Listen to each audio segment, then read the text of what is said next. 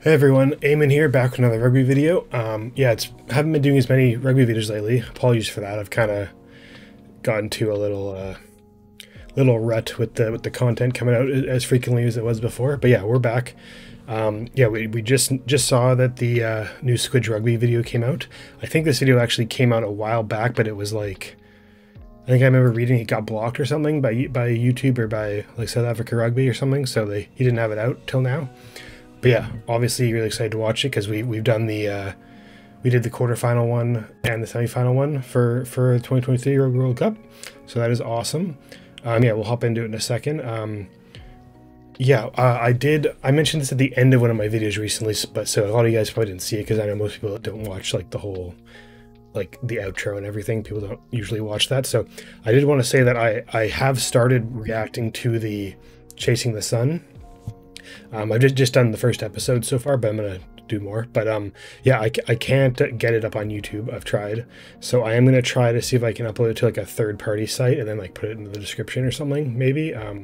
Or I'll just edit it down so where you can't see any of the episode on my screen. It's just like my face, but you'll be able to hear it. Maybe I'll try. I've been messing around with the editing to see if it'll work. But I know you guys have been. Every time I do a South Africa rugby video, there's like half the comments are like, check out Chasing the Sun, check out Chasing the Sun. So yeah, I'm definitely gonna try to, I'm gonna try my best to get them up. I know the first episode was amazing, so I definitely want to actually like watch them and hopefully be able to share them with you guys. But regardless, I'll watch them. If I can't, I'll still gonna watch them because the first one was, you guys know what I'm talking about. The first episode of the 2019 Chasing the Sun was just the whole Sia Khaleesi like sequence in the episode was just like, really good stuff. Anyways, let's hop into this. If you're not subbed to the channel, make sure to drop a sub. We're like just about at 2,000. I think we're at 1,900 by now, roughly. So yeah, if you're not subbed, make sure to sub. There's a lot of you that aren't subbed that have been watching the video. So yeah, make sure to drop a sub. And yeah, just comment what to check out other than Squidge, I guess. I have been sort of wanting to dive into like one of the professional rugby union leagues, because I know like if you're subbed, I've been doing NRL stuff, but I would like to try to do an actual like league. So I guess let me know which league would be the main one to jump into, or I think my TV provider has, I think it's the United Rugby Championship, is that what it's called? It has like pro teams from like South Africa, Scotland,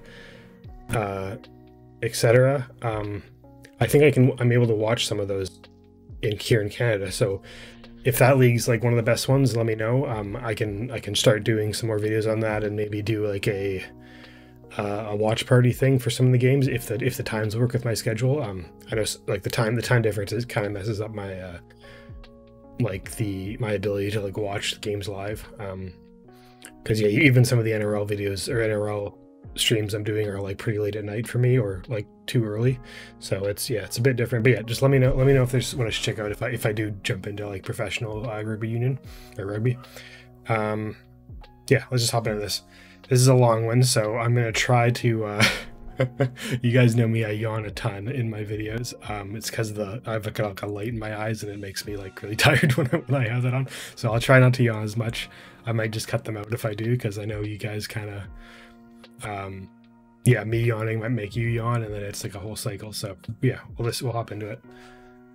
So how did South Africa win the 2023 Rugby World Cup Final? By Squidge Rugby. Make sure to sub to him if you're not, and drop him a like. Okay. Originally uploaded November 23rd. Okay. This took a lifetime. 113 teams were eligible for the 2023 Rugby World Cup. By Saturday, the 28th of October, only 2 remained.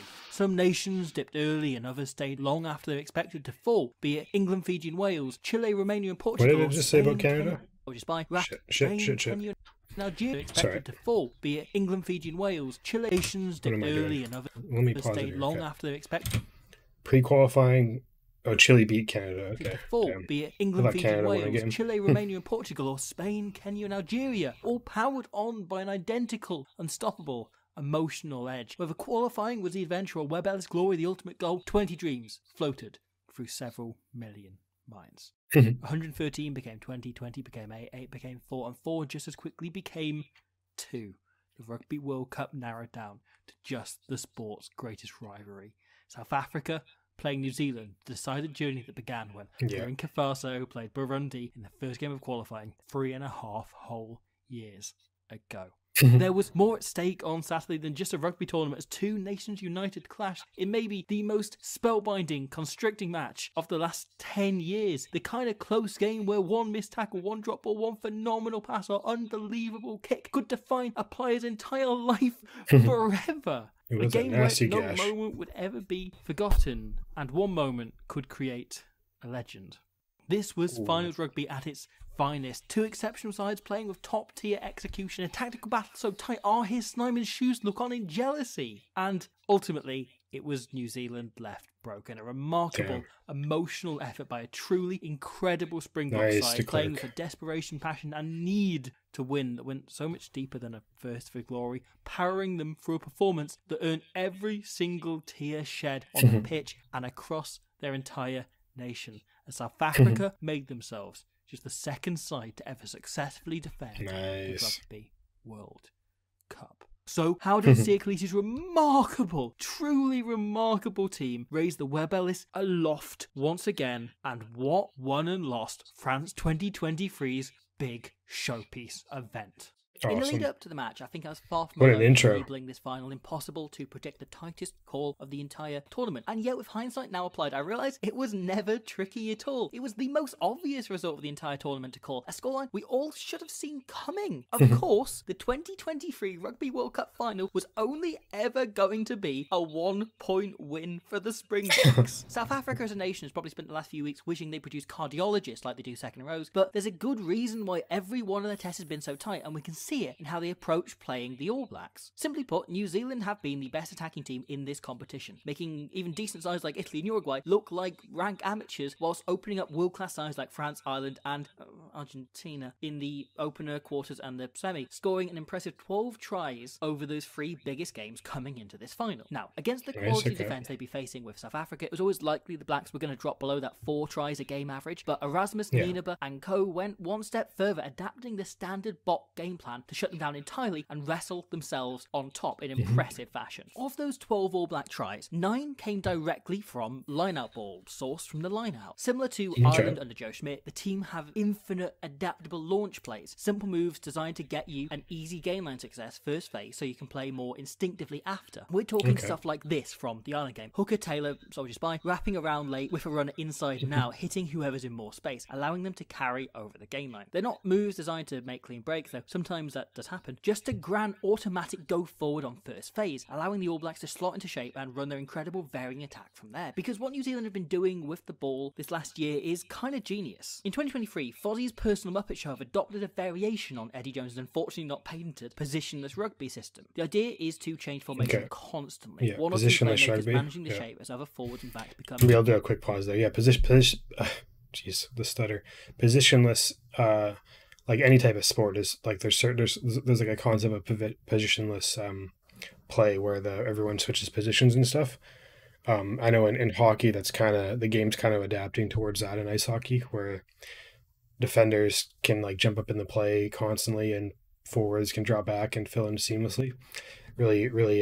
Really good stuff. Interchangeable. To go back to that earlier example against Ireland, a few phases on from that launchpad play, New Zealand go through a sequence of carries to get on the front foot, but running out of numbers, Mo'unga calls for Will Jordan to fill in as a forward here, with Ardy Surveyor playing scrum half, getting them to an edge so Mo'unga can reboot the shape entirely because it's easier to set the shape like this from the edge, from the touchline, and he calls something new, him and Jordan wrapping right round and almost creating a chance out here for Ioane and Barrett. It's confusing the opponent by switching positions around. Over the advantage line, the momentum tends to just keep rolling and snowballing until a try comes, because Mo'unga and Bodie adapt the shape to how the defence is responding so well, tailoring plays to which defenders are on their feet. If the centre on the feet, they'll set one kind of play. If it's the forwards, they'll set another. It's, that kind of system. However, if they don't get those first few carries and the defence gets on top, there's nothing to adapt to and it becomes easy pickings. These repeated mini shapes easier to read for a defence than the more standard grand ones, where at least they've got a safety blanket. In short, in summary, when it works, it's borderline undefendable, and when it works best, it's off off line-out ball because that's the easiest time to manufacture gain line success on your own Ooh, terms. And so, nice. so much of New Zealand's game becomes about trying to generate line-outs and attacking positions. Bowden here sails the ball over the Bok defence's head, and whilst it rolls too long, if it sits up sooner, they're probably forced to kick this out around their own 22, or from the game's very kickoff. New Zealand run the same ploy they did against France in the group stage and kick directly to the fullback, half-heartedly chasing a bit like, oh no, don't kick it back. Oh, they kicked it right out. They put it out on the full, which is exactly what they're hoping for, and in both cases, Ramos and Willemse do. And from both, the All Blacks run a version of the same play. It's a simple setup, but where against France, Barrett drops it off to Ioane last second, who breaks the line. The Kiwis gamble on South Africa having watched for that and looking for that, as they send it out the back, but Creo does a brilliant job of shutting this down because he always does, meaning they go to plan B. Wide to Jordan, who kicks it straight downfield to Willemse, trapping him on a tight angle where he has no choice but to kick it back and give New Zealand another attacking line out. So, if the Boks were to be successful, they needed to deny New Zealand two things. One, line-outs in the Springbok half, and two, chances to generate line-outs in the Springbok half. We see a masterclass in doing this following Handré Pollard's first three-pointer of the game. New Zealand land a kick directly on top of Dwayne Vermeulen, the guy who's not going to kick it back, hoping to then pressure the following chase and hopefully make some yardage off it, planting it on the wrong side of the field for left-footed Faf de Klerk, making it a nightmare for him to clear. Fully aware from these situations, the Boks usually look for touch. However, South Africa don't fall into the trap. Faf turns his entire body to maximise the kick. The defensive line full set and sends it long, yet extremely high, in field. Talea is watching and trying to block Arendse, but he's so quick he just veers past whilst he's looking the other way.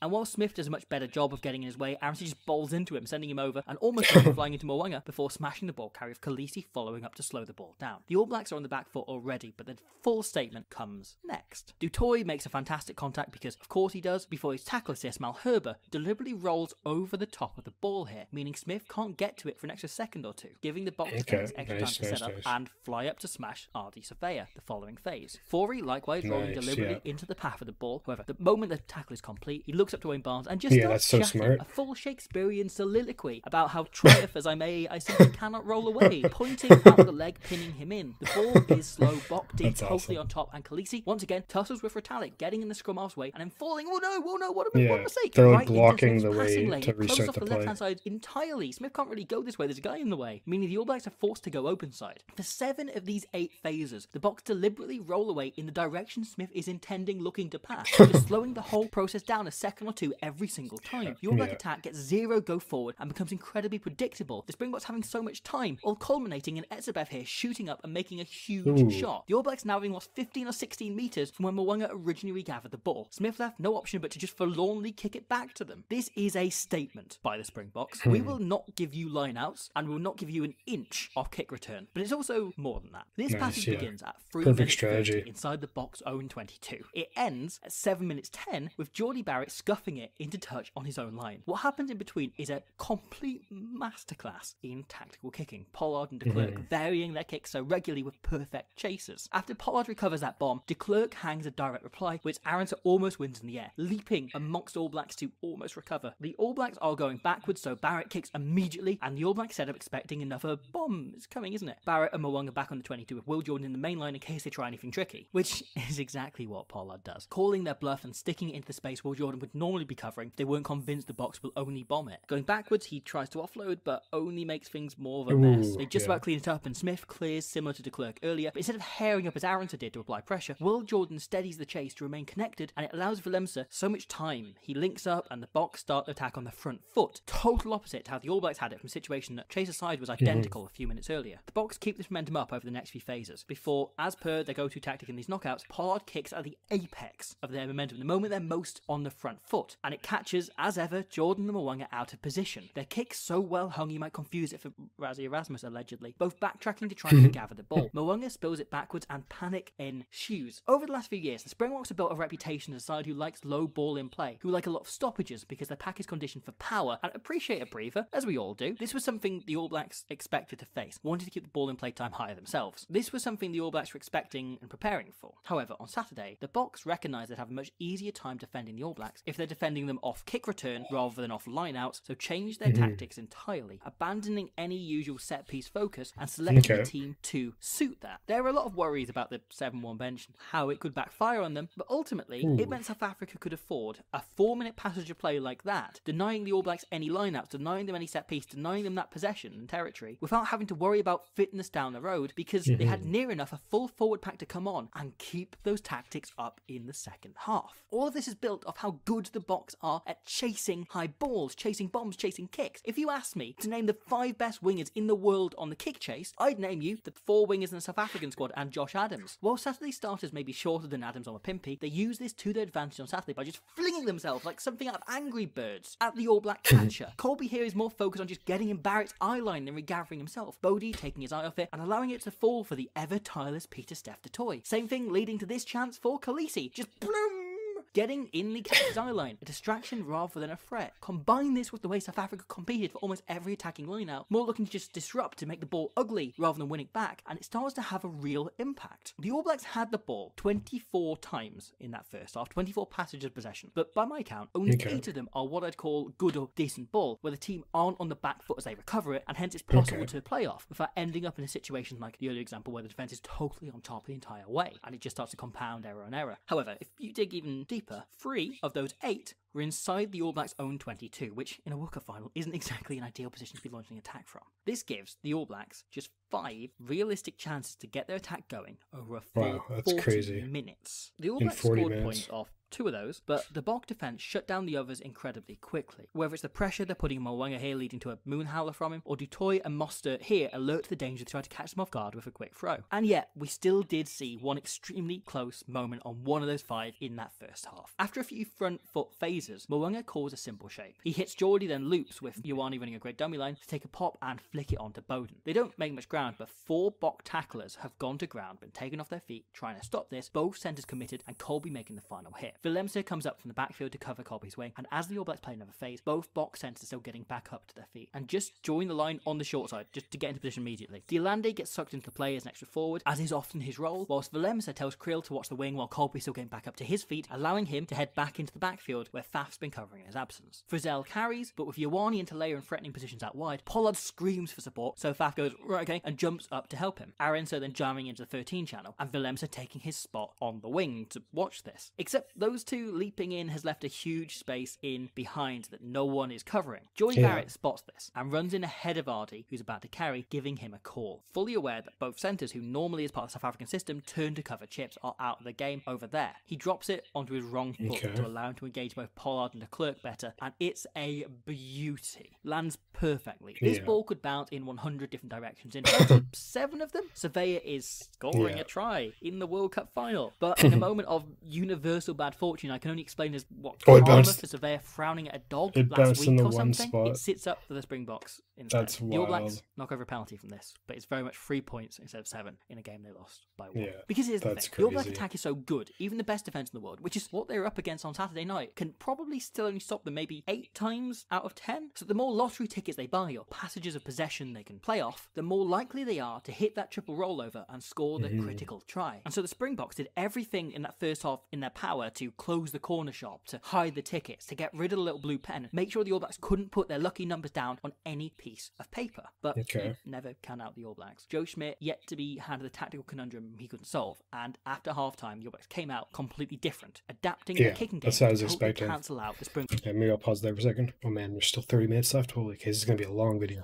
There's Springboks obviously had like a perfect game plan for the All Blacks, but I expect that happens in other sports too. Like as soon as you get to like the intermission or the halftime or whatever, there's their coaches have a chance to like change up the style as well to try to counter what they were doing. So that's always it's always good. Springbok approach, leading to so many more chances to buy those tickets. Mo'unga here spots Willemse has come up into the line to shut off the space, and sniffing, smelling oops, delicious 50-22 tries to put it in behind him, and whilst the fullback can cover it, it's a pretty remarkable effort. He spills it en route and has to panically then turn and recover and hit it back, opting for the safe warm safety touch, lovely touch blanket of touch of a line out. But instead of leaning on one of their big starter plays, New Zealand from it slap it to Surveyor, who smashes it up the middle, easy does it, before setting up to kick immediately. Now they're on the front foot, with South Africa still backpedaling. De Klerk, covering the wing with Colby in the backfield, does a great job of blocking Will Jordan, allowing Cheslin to take it cleanly, but he's still under pressure, soon tackled, and whilst the Boks play one phase to let him get back up on their feet, he's only just in position when de Klerk clears it, and Colby knows that. Not up to speed in time, and just decides to set the line instead of chasing as usual, because he won't stand a chance of getting there in time. This has given the All Blacks exactly the kind of open field they spent the entire first half searching for. Bowden launching a counter-attack, and then 3 All Blacks flashing blind late as a block. Colby now drops slightly deeper in case he's needed in the backfield, and Geordie extremely square to fix Vermeulen and Malherbe, allowing Jordan to put Taylor away down the wing. Does a lovely sidestep in the process. Jordan himself then clears out, allowing Smith to play immediately, and the other All Blacks to get into shape around them. Knowing how light the defence is, Peter Steph makes probably his only mistake of the game and bites in on Big Barrett, giving away a penalty, which eventually leads to the position for the try for Bowden Barrett a bit down the line. By kicking whilst they're going forward repeatedly, the All Blacks took the South African chase out of the game, forced the winger to remain half dropped at all times on defence, granting more space for them to attack, and caught out players still finding their positions over and over again. After a phenomenal carry by Surveyor here, Smith once again kicks immediately, and whilst Talea is travelling in a straight line, Arendse has to travel some 20 metres and dodge about sideways a bit and try and adapt, try and work out where the ball's going to get near it, and then he loses the contest in the air. As part of the play, NZ set 3 forwards behind Talea to clear out if he retains it, and the quick ball this generates allows the All Blacks to play, looking to exploit the fact the wing is on the floor. Surveyor and Barrett time their balls perfectly, but de Klerk once again does an amazing job of just jumping out of line to spook Mo'unga, making him shit himself and drop it for a clear chance on the cards. All these opportunities coming because the All Blacks started kicking on the front foot instead of forcing the play against a world-class defence when it wasn't on. Because, man alive, what a defence! I think the moment that sums this up better than any other is perhaps this. Off the only attacking line that South Africa give them in the entire game, unforced, Geordie Barrett has a gorgeous touch dropping off to Ioane last second, who rips through the game line like it's a cheesecake and he's Oxenshire on Christmas morning. Du Toit, representing the professional athlete diet and the metaphor, catches up with him, but despite Forey's best efforts, the ball is fast and Mo'unga has set shape so quickly, granting the All Blacks an overlap you can't really see because of the camera angle, sorry about that. Hey, I'm just glad to be using footage. Now, normally the Springboks will have Colby jam in and attempt to make a big hit on Mo'unga before he can get the pass away, whilst most players would be taught from being a kid to just kind of back off and wait for the attacker to make a decision so you can commit afterwards and just finish whoever has it off. But Colby just trusts Creel. The centre is having to watch both Surveyor and positionless rugbying Talea, filling in as a forward, but Colby trusts him to mark Mo'unga as well, allowing him to blitz Bowden and Willemse to watch Jordan, cancelling out the overlap. The pass is panicked and Jordan knocks it on, all because the Springboks are not only so good on defence, they just inherently trust each other to do an outstanding job. There's no need for individual glory or to make a big play when you know the trust factor is super important. That's the thing in hockey too. Like, you need to be able to trust your teammates, line mates, that like if you see a guy's open that's not your guy, sometimes people will go and try to cover him, but you can't, because you need to make sure you'd be losing your guy if you do that. So it's really important. Your teammate is going to go above and beyond. Colby here can make a perfect read and force the error based on what he believes Creel's best case scenario would be, rather than worrying it'll be anything less. And ultimately, he's right to do so. And frankly, he's had very good reason to believe in him over this whole tournament. Creel was one of just a number of Springboks playing out of their skin on Saturday, as he has all World Cup. It'd be very easy to do a full 5-10 minutes on every great defensive read he made. 10 minutes on how good Dion Faree was, who is incidentally the same age as your dad, and yet came out of nowhere to have the game of his life in a World Cup final, having come on after 2 minutes. Or half an hour we could easily do on how bloody almighty Peter Steph was for a second World Cup final in a row. How many players can say that? Probably just Richie McCaw. If there's such a thing as rugby values, and Bill Beaumont broke down my door last night, climbed into my bed and held we did a video on Dutoit just to prove a point. You wouldn't get that in other sports. That level of respect doesn't happen in other sports. People don't break into your house and tell you like your hair in other sports. I reckon it looks a bit like this. A brilliant line-out steer from Metallic, and Jordan just ships it on, knowing the box aren't set for defence. As such, Arendse is caught between the fact he's too narrow to run his usual defensive role and just running that usual defensive role, so Barrett waits with the ball in hand for a moment for him to decide, patiently biding his time, calling Arense's bluff! Instead of allowing his salad-sized mate to make a terrible choice, Peter Steph commits a murder for his friend, and he doesn't even need to hide the body because it's completely evaporated on impact. That, to me, is rugby values. And, man, this tackle, while I think it loses something the cut between camera angles, when watching the stand, I was at the game, I'm really sorry to bring it up. He seemed to materialise from nowhere, like some holy apparition answering Springbok fans' prayer, a plague of Dutoit upon all your houses. Whilst the All Blacks were equally packed with exceptional stars. Ardie Surveyor was his, usual 9 out of 10. That's just service as usual for Ardie. The front row were fantastic across the board, and the brothers I think I need to do a video on Surveyor have, yeah. I haven't done one yet, I don't think. This extra effort to You roll guys the mentioned him Orlando a over bunch. the line and hold him up to prevent a Springbok try, or even the chance before the threat could even really arrive, would be a highlight if not for the phenomenal job he did covering open side flanker for 50-odd minutes. However, whilst he contributed his weight into scrum extremely well to deny a single Springbok scrum penalty, a real rarity, and mixed it around the park when necessary very well, the Boks still found other ways to work their one-man advantage off set piece. From the first scrum after Sam Cane's card, the All Blacks line up with their backline as usual. 7 in the scrum, Barrett still in the backline. So the Springboks go, Lecker, let's bully the shit out of them. However, Wayne Barnes decides that the plums are looking too spicy, so cools fingers a second, at which point the All Blacks wake up from an awful, terrible dream they just had, where they were wearing white shirts in a World Cup final against the Springboks, and they just let them have total 100% scrum dominance for the entire game, and Andre Pollard had a field day, and it was Cheslin Colby popped up at the end and scored a try. Pimpy scored one as well. Oh god, he isn't even playing with it. What a dream. It was horrible. So they quickly avoid the shit stains on the bed and call Geordie Barrett in to join them on the blind side. They're not going to risk that happening here. Now, as Barrett walks in to join, Pollard calls the clerk back and changes their call. The Bok backs all set up differently by the time the ball comes out. The All Black D, which is a phrase I don't recommend you Google, is now missing their defensive leader off first phase, and Pollard knows that means they'll almost certainly play the safer option of a drift defence instead of their preferred option of blitzing. So Pollard calls a move to exploit this. It's pretty simple at heart. Nice. Every Bok Yeah, back quick is paired, thinking. one running a hard line with the other in the boot, that space at the back, with Vermeulen picking and going to create an even number as de Klerk's buddy pal buddy. The Irlandes line is excellent and takes Buddy, more pal, out of the pal, game. buddy. Creel's line pulls Ioane in tight, and Damian Willemse's inward angle not only attracts the attention of Talea, but he then gives him a little push as well, cheeky. The ball goes behind to Colby. Barrett left no choice but to come up and join the line, opening space behind for a little kick. Aronson can't quite get there, but it's pinned the All Blacks right back, and from the eventual clearance, Willemse attempts to drop goal, and after Bodie clears, Colby sends another stunner at the opposite corner, once again looking to pin New Zealand in their own half, just keep them down there, keep those 24 passages as unplayable as possible. Jordan gets smashed by Dutoy, the dictionary definition of bad ball,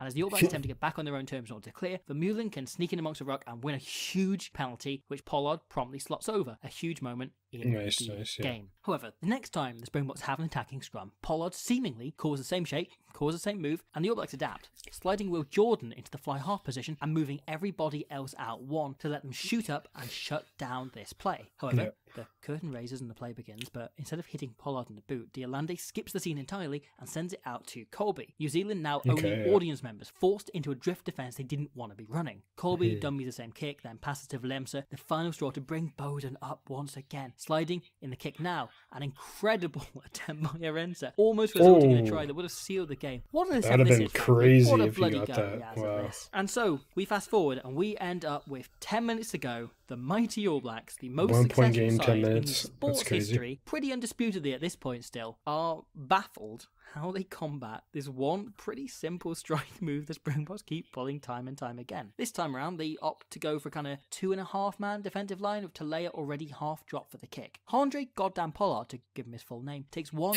look at this and goes, they're going to go for a hard drift. So they run it nice and easy, simplest variation yet, bringing Aronser in direct, squaring and straightening to make some 25 metres off the simplest trick in the book, but not the oldest, because it gets even better. That comes here, simple hands down the line in the dying minutes, looking to gain enough yardage that they can start thinking about setting up for a drop goal with just minutes left on the clock, easily exploiting the extra man.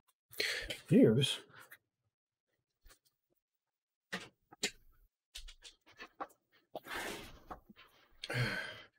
we got Rose is joining their reaction for a bit, looks like. What's she doing? Yeah.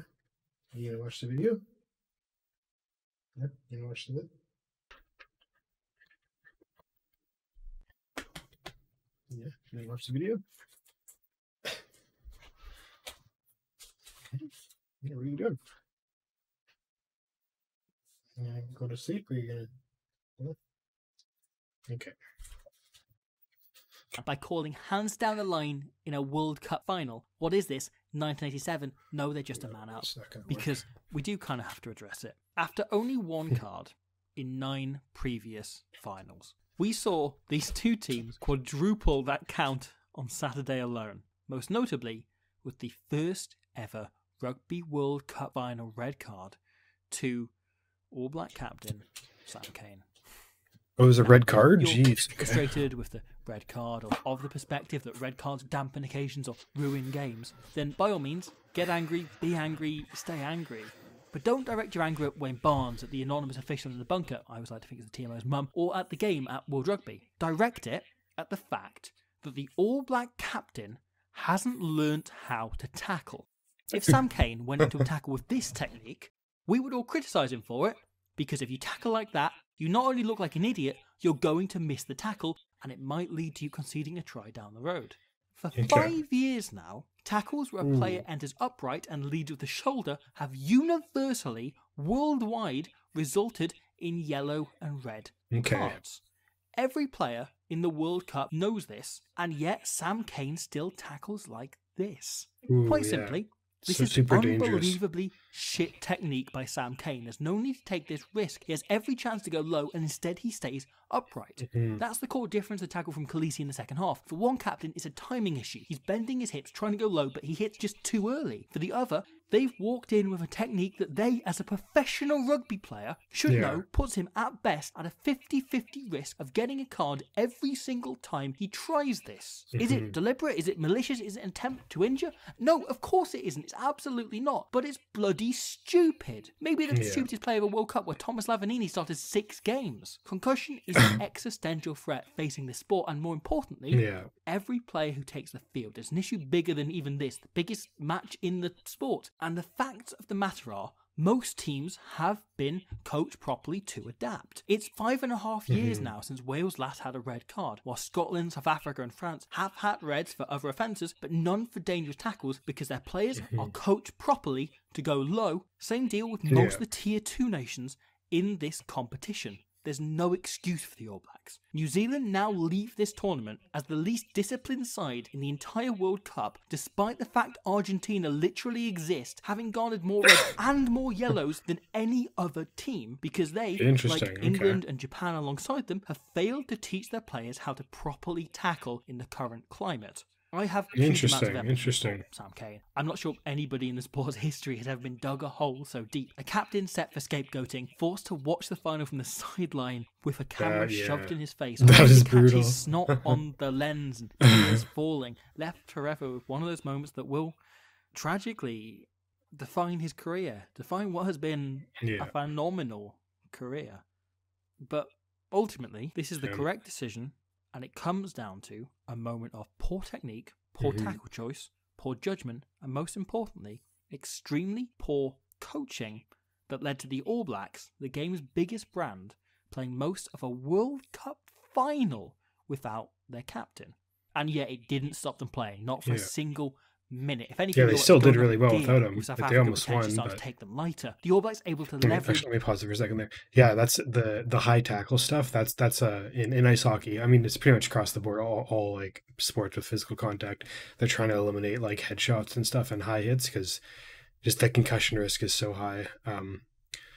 People didn't even realize how many concussions people were getting until like recently, kind of. Like I remember growing up playing hockey, you'd get hit in the head and you'd be like woozy, and people wouldn't say it's a concussion. It's like, oh no, you're fine. You can go play once you're not dizzy anymore. It's like that's not great. Those chances. I do know there's lots of pushback though. There's lots of like people that don't like these rules, like protecting the players as much. They kind of think it ruins the game, but I mean, I'm on the other side, so I definitely think it's needed. There's no need for like high hits in sports, so. Work their magic and create a beautiful try on his final appearance for Bowden gosh darn Barrett, who declared to create his own. The first man to ever score tries in multiple World Cup finals. And this try is built off everything New Zealand have been doing well. No one's ever scored in multiple? That's crazy. Is clean and more strong. Taylor opting not to break off as Will Jordan, part of the backline setup, sprints in to aid the effort by adding 1% extra weight. The moment Wayne Barnes throws his arm out to say his hit catchphrase, advantage, the call comes from the backs and Jordan sprints back out of there, only actually pushing in the maul for 4.5 seconds. That's winger time. But it's enough to shift the Springbok defence's perspective. Seeing NZ's most dangerous player commit to this maul is enough to convince them New Zealand are all or nothing on this maul, so the Boks set up like this. 3 men able to blitz out knowing they're marking 1 guy only each. Willemse watching extreme, but Jordan jogs around late and changes the picture entirely. Suddenly, there's a guy they can't mark, forcing, once the ball comes out, them to readjust. Colby pushes out, meaning Creel has to stick to Mwanga, and Dialande has to adjust last second as Barrett drops off a lovely short ball to Ioane. Faf, meanwhile, reads the play and begins to mirror Jordan, but changes his mind, seemingly, last second having flashbacks to a bit of analysis done in the week, because this stinks of a play New Zealand ran against Ireland in the quarterfinals. Off a maul here back in time, the team run a few smash-ups in field to get between the post, and last second the backs wrap round here as so and lob it right out wide. Ever since the maul, RD Surveyor has been hanging around on this wing, just waiting here, just lurking. The All Blacks deliberately not involving their best carrier, so when the time comes, he can be in position to finish as well, scoring a crucial try that goes on to win them the rugby match and game and get all the way to the final. So de Klerk reads when this. Surveyor sets on the blind side and Scott Barrett joins him here, an extra man outside Colby, Faf assumes they're running a variation on that play and hairs it to the short side. Has to watch this. This manipulation leaves the Boks light in the middle and allows Ioane to smash over the gain line. 1 more carry, then coming to let the backs who had to clear out find their feet as Mwanga calls some next level close. Once again, plays here by the All assuming Blacks. Nina Burrs had the Boks doing their research. All World Cup long, New Zealand have made huge yardage off Geordie Barrett popping short balls to Ioane last second, as well as using Will Jordan as a playmaker, including in the example Faf was daydreaming about 10 seconds ago. Mwanga's simple ball here takes out the forwards, Creel trusting himself to double job Barrett and Ioane, but Arendse has to watch Jordan, leaving Willemse with 2 men to cover here, and he's just waiting. He's trying to buy his time, knowing 2 passes is enough time for him to pick which one to get the ball first, with de Klerk still on the blind side. Expecting a short pass, the Boks aren't ready for Geordie to instead throw the long, looping pass over the top. Willemse left in a terrible position to make the tackle now, and Tale able to slalom in and out of defenders coming across, still finding their bearings. However, the Springboks didn't bet on Beauden. It's now been over a decade since Beauden Barrett made his All Blacks debut, and 7 since he started changing the way teams attack worldwide. The fly-off position forced to adapt to what he brought to the game. And yet the guy himself remains so able to adapt himself, changing his game and changing positions whenever the call came, and this score demonstrates that. Cut out the move, Bodie keeps himself alive. This doesn't look notable, but it's one of the best support lines you'll ever see. Barrett instinctively and instantly finding the exact spot that's furthest away from defenders, yet closest to his teammate. That triangulation, meaning even the hurried drop pop pass off the floor, is enough to get him out and over the line for a try his career could not have deserved more. Beauden Barrett retired this week as an all-time great, a legend. Oh, he retired? Okay. And yet, I also think he's more than that. Beauden Barrett retires an entire generation's favourite player. A guy who didn't just make fans admire, but fall in love. This final game didn't go the way he wanted, but I'm so grateful. Yeah, you guys have mentioned him, I believe. You must have, right? Yeah, I didn't do a video on him, right? Did I? No. I'll do a video on him like pretty soon. Then maybe I'll do him next for rugby stuff. Yeah. We got this try as a chance for the world to look at Beauden Barrett one last time and say thank you. Because here's the thing. From his try onwards, the All Blacks had several chances. He doesn't look that old, but his conversion, his brother's pot shot, and any number of breaks. His brother plays too. Positions from around the park. But instinctively, both live and watching the game back, I just feel like the Springboks would have always found a way to get back ahead. Once the margin fell to 1 point, they changed their whole approach. Once the penalty for penalty suddenly became second place, the Springboks adapted their entire defence. The system remained in place exactly the same, but the tackle choice changed across the board to minimise penalty risk. Where previously, the Boks were slowing All Black ball through skullduggery, rolling away tricks I talked of, or the likes of Eamonn and Forey competing when it was perhaps legally dubious, knowing Wayne Barnes generally gives a warning to players before penalising them for ruck-based offences, so they'd have a chance to let it go and feign their innocence. They instead became squeaky clean now. Adopting the tackle tactic, Wales used a fantastic effort in the pool stage. The Boks would look to make more passive double shots, one guy stopping the ball carries momentum, whilst a second goes in to wrap up the ball, meaning whilst the ruck is fast, the time between contact and ball away is massive, so defence can still fully set. Other than one risky dalliance from Jean Klein, every phase here, South Africa go for double hold-up shots, until it reaches its logical conclusion eventually with the ever-remarkable Quagga Smith stripping the ball and turning it over. This all allowed South Africa to just lean into the pin-back tactic as the game reached its conclusion. Suddenly, very happy to give the All Blacks lineups, but exclusively in their own half, all underpinned by the work rate personified by Faf de Klerk here, with 2.5 minutes to go, making a chop tackle on Ioane before popping right back up to his feet to charge down Finlay Christie, trapping New Zealand what a their own play. 22 with the clock. Wow, what a play to away. Klerk. It's the kind of thing the Springboks did all day, because this Springbok performance wasn't about rugby, at least not entirely. This wasn't about a team going for glory, trying to be the best in the world. This was about something much more. For I don't think you can truly understand, truly analyse, truly discuss this Springbok team without talking, at least in some detail, about the captain. A man who, henceforth, should be known worldwide as the great Siya Kolisi. The great Siya Kolisi. This moment has been shared around quite widely since, but for me, nothing captures why the Springboks were able to secure 3 back-to-back 1-point wins against the greatest of opposition. Every game's been a 1-point win. That's insane. Mere seconds after the final whistle goes, after a landmark achievement only previously reached by one man in history, Kolisi goes straight to Cheslin Kolbe. Ever since his yellow card late on, Kolbe has been a regular fixture on the big screen, jersey soaked, eyes awash, unable to watch, tears running down the green and gold. Kolisi's first instinct isn't to celebrate. Was he in the sin bin? Kolbe has been a regular fixture on with 8 minutes left, he got sin binned. Unable to watch, tears running down the green and gold. Kolisi's first instinct isn't to celebrate with those most elated, but to pick up those lowest down. He holds him, cradles him. This isn't a hug of celebration, it's deeper than that. It's one of genuine love that pulls Kolbe back enough that he was out on the pitch longer than any other player once the trophy celebration was done. Erasmus and Nina have built a rugby team who can beat anyone, but Kolisi has added something else, something more. In 2015, we saw what a Springbok team built on determination can look like, but in 2019, and now again in 2023, we've seen a team built on something much greater. The name Siam Tanda roughly translates to "we love him." And whilst it couldn't be more true, I think that title only begins to sum up what Siya means to South Africa and brought to this team. You can motivate a side, motivate a person based on shame, based on anger for a little while. You can motivate a person by looking to prove doubters wrong or become the best in the world, to reach full potential for quite a while. But when a person is motivated by love for the people around them, I believe there's no barriers they can't overcome and no limit to how far they can go or how long and hard they'll fight.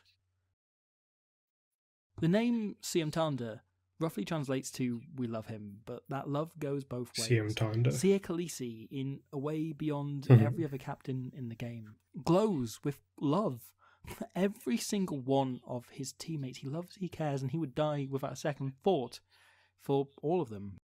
Maybe Eamonn can be taken to another level by making him angry, but there isn't a human being on this planet who wouldn't play and give everything for Siya Kolisi if he took you in. Because he leads not by words, but by emotion and by action. By the way he plays, yes, but by comforting Kolbe, by letting Fori continue leading, being the guy talking to the referee when he returns from the Simbin period, by bounding out the tunnel at the end of the Mika concert, not with a steely focus, but excitement and energy to play with the guys he loves so much, and for the nation he deeply cares about. I said in my preview of this game, if the Springboks win on Saturday, Siya Kolisi deserves to be remembered as the greatest captain in the history of the game. The truth is, even if the Springboks had lost, for me, his status in that spot was never under threat.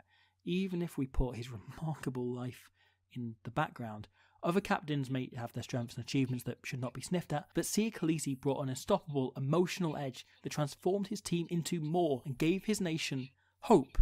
This is a team united in a way few in the history of the sport ever have been, because their captain went through the unimaginable and chose to fight for something better. Yeah, like I said in the intro, I watched the first episode of Chasing the Sun, and the whole Siya Kolisi like segment was like insane. Like where the commentator is like talking about what he means to like South Africa and all that. Like it was a crazy moment as he's like entering the stadium. Like that whole sequence was just like, I got so many chills. It was wild.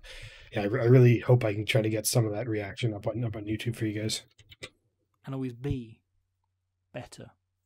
He doesn't shout or scream. He leads with a kindness forged over a long life of seeing the opposite and knowing the thing that got him through those days was empathy and hope. 113 teams were eligible for the 2023 Rugby World Cup, and ultimately only one stands victorious. And it feels fitting. Fiji, Portugal, Argentina, England, Chile, Wales, Algeria, Kenya, Spain. The teams who really transformed this tournament and its lead-in, the sides who performed above expectations are, across the board, in every single example, those who played with hope and with love, rather than with steel or with fear. And so to see Sia Khaleesi, a man who embodies the dream, who came from the most unimaginable poverty, the most hopeless situation, and rose slowly to become a titan, not through his physicality with gritted teeth, but through his willingness to empathise and understand others, and then work harder for what he's learnt and who he now has to fight for. A man who learnt resilience from the most impossible, horrible places, and grew from every mistake he ever made, and a man who deserves to be remembered for so long as this game is played. At a minimum, lift the sport's ultimate prize for a historic second time feels fitting, perfect, and just. There are a dozen players in South Africa who could have captained the Boks at this Rugby World Cup, but there is not another player in the history of the game who could have got the sheer depth of emotional performance out of his team that Sia did. Bonds built over his 6 years as captain, now even greater than they were when they won the World Cup in 2019. Fires forged in the toughest times, creating those 1-point wins, creating desperate tackles by Aran, insane they won 3 in a row by 1 point. Mighty hits by Du Toit. Because ultimately, this took a lifetime. Yeah. Wow. All right. Is it the end? Thank you for watching. Yeah, that looks like the end. Is there more? No, it's just like an outro. Said hi. Even, the guy. Yeah. Okay. All right. Yeah. So that was Squidge's video on how South Africa won the World Cup final in 2023. Yeah, awesome video as expected. Like, I mean, as with all of these, I probably didn't say that much because there's so much info I'm taking in while I'm watching it. Because it's a lot of info, and you guys always joke that he talks really fast. But no, I'm really starting to understand like how. Not really understanding how, like, just like there's so many tactics and stuff, and teams change up their styles constantly to like mimic or to like get an advantage over the other team, obviously, and all that. Just an awesome video. Make sure to sub to Squidge if you're not. Like his video. Like he's like the best. He's the best rugby YouTuber we've come across so far. So yeah, make sure to sub if you're not. So what can I take away from that I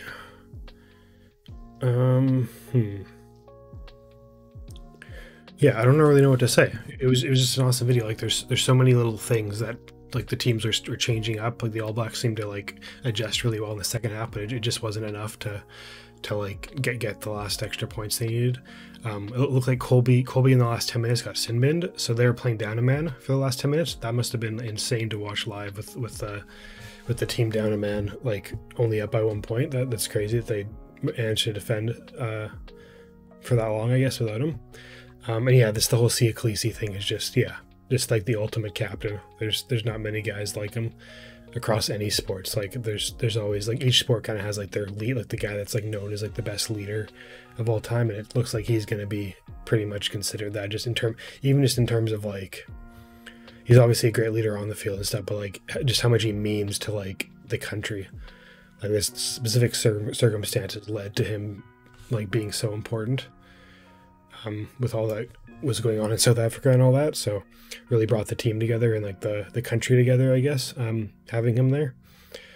I guess this video is like really, really long, so I'm gonna wrap it up, I guess, pretty quickly. But like I was saying in the intro, I do have some Chasing the Sun reactions that I'm trying to get up. We'll see what I end up doing. Let me know. Let me know. I'm gonna try to get them. We'll see. If you enjoyed my reaction, make sure to drop a sub, drop a like on the video, comment what you check out next. I am slowing down a bit with the rugby. Like, if you've been subbed for a while, I was doing like 2 rugby videos a day for like a month straight, and I got a little burnt out just doing like, yeah, I got a little burnt out doing that. So doing more like, I'm still making a couple videos a day, or I'm going to try to, but they're going to be spread out across different sports now. So won't be as many rugby videos as I was doing originally, but definitely going to try to get at least like 3 rugby videos up a week, ideally. And yeah, I mentioned in the intro too about like looking into some pro rugby leagues. Yeah, let me know which one is like the best one to look at if I was going to look into one. Ideally one that's maybe going on right now would be good. I'm not sure actually when. I'd assume rugby's played more during the spring summer time instead of winter, but lots of stadiums are indoors nowadays, so it probably doesn't really matter when it's played. But yeah, let's just end it there. Crazy long video, probably the longest video I've done. So yeah, we'll end it there. Thanks for watching. Have a good one, everyone.